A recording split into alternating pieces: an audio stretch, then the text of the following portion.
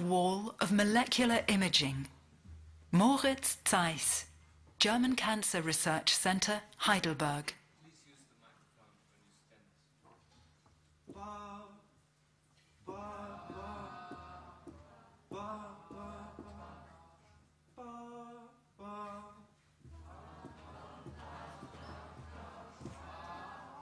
What a magnetic resonance. I'm using magnetic resonance to do molecular imaging, to look into your body. This is normally done using a radioactive substance, put it into your body and look where a tumor, for example, is.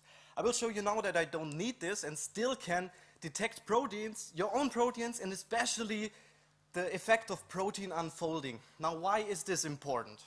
Proteins are these little machines that do all the work in your body. They copy the sequence from your DNA, fold magically together and form something really effective, which is like an enzyme which cuts lactose or not, or an antibody which binds to an Ebola virus or not. Very important is this protein structure defines the protein's function, and if it loses the structure, it loses its function, and that's related to many diseases like Parkinson, Alzheimer, cancer, and a very common disease, aging. But maybe much more important for you guys today is proteins also misfold under stress. Yeah?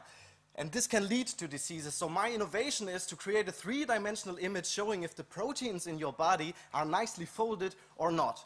And the trick how I do this is magnetization transfer. So I use a hydrogen atom within the protein and magnetically label that using a 7 Tesla MRI machine.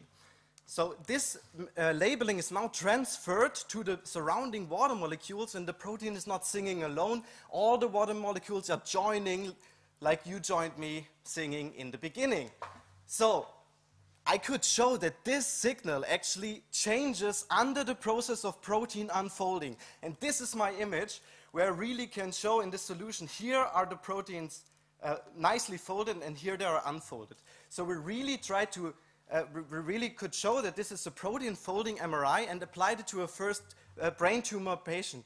And what you can see here is that the standard image shows you the tumor up here.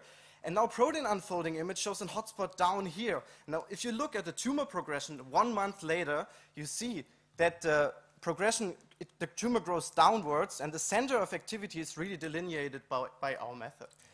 So this is really interesting for cancer guidance, for therapy planning, for example. But the idea of a protein folding MRI is much bigger.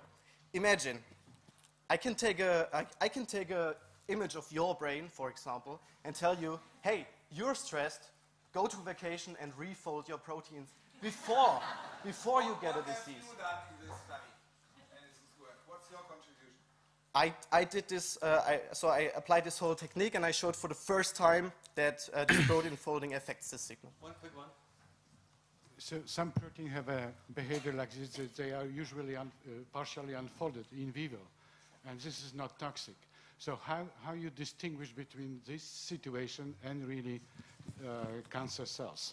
So until now we have like the whole proteome is responding, and we try to get more specific, but now it's like a new marker for the whole proteome slightly unfolding.